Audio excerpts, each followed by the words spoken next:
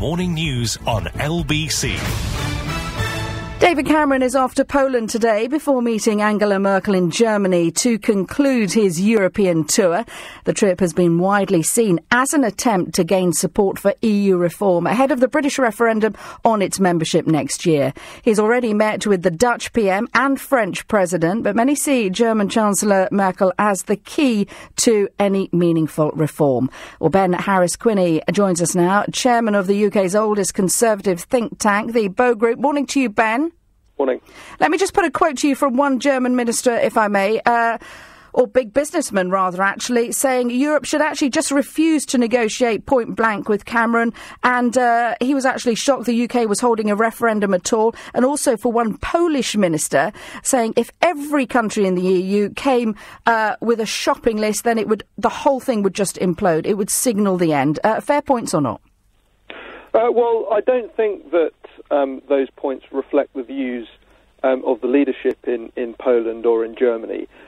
It's pretty clear that Angela Merkel and David Cameron have a very strong working relationship.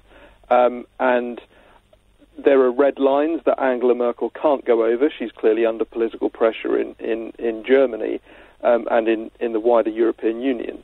But she has shown a willingness to debate the issue, and I think there is an acceptance now among all European leaders that the debate over EU reform is now necessary and will take place.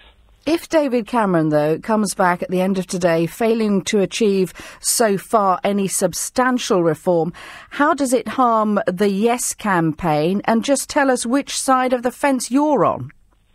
Well, I don't think David Cameron is looking to come back from these discussions with European leaders with any substantial commitments for specific reforms.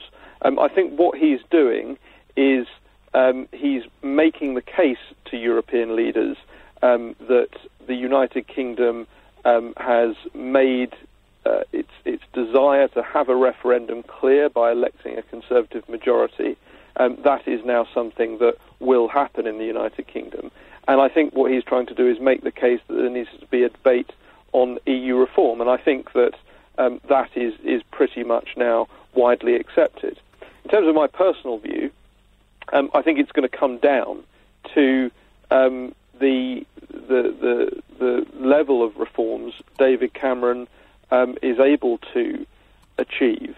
I think those reforms need to be very, very significant for the United Kingdom to remain in the European Union. I think most people in the United Kingdom like the free trade side of our relationship with the European Union, but are pretty sceptical about the political side and the ever closer union side and the creation of what is essentially a federal state being run from Brussels. And so I think if we could have more of the free trade and much less of the political side, then certainly that's something that I'd support. And I think it'd actually be very popular with the British public as well. Ben, really good to talk to you. Appreciate your time. Thank you. Ben Harris-Quinney there, chairman of the UK's oldest conservative think tank, the Bow Group.